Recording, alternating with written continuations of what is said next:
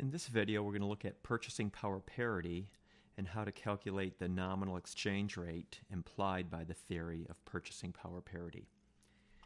Purchasing power parity is a theory that in the long run, the nominal exchange rate adjusts so that the purchasing power of different currencies is equal.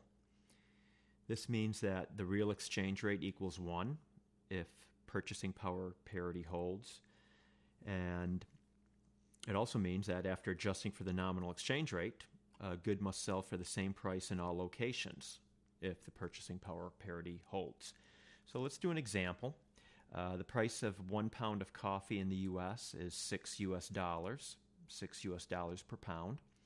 The price of coffee in Brazil, let's say, is 27 real per pound. Let's solve for the nominal exchange rate consistent with the theory of purchasing power parity.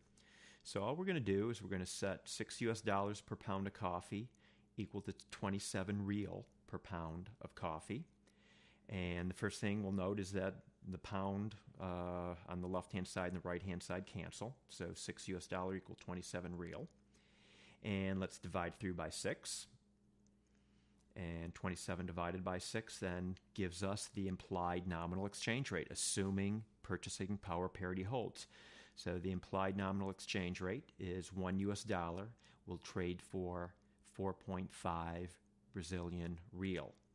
Or just a reciprocal of that, 1 divided by 4.5 means 1 real will trade for 0.222 US dollars. And over here, I just note here, given this implied nominal exchange rate of $1 equals 4.5 real, we could take the pound of coffee in Brazil, 27 real. What is a real equal to? Based on our nominal exchange rate, 0.22 US dollars. So doing the math here, 27 times 0.2222 equals 6 US dollars, okay, which is equivalent to what a pound of coffee is priced at in the US, or vice versa. 6 US dollars, given this exchange rate, is equivalent to 27 real. 6 US dollars, where 1 US dollar is equal to 4.5 real. So just making that substitution into this equation here, 4.5 real for US dollar.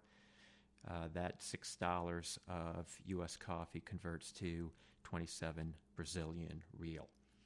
One more example.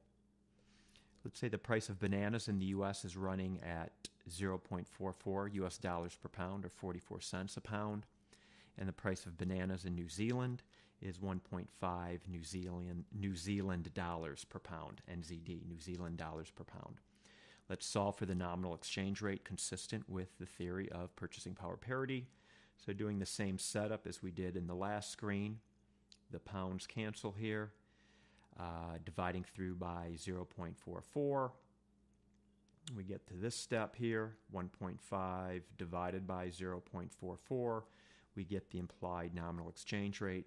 That 1 US dollar will get you back 3.41 New Zealand dollars, or the reciprocal of this, 1 New Zealand dollar equals roughly 0.293 US dollars.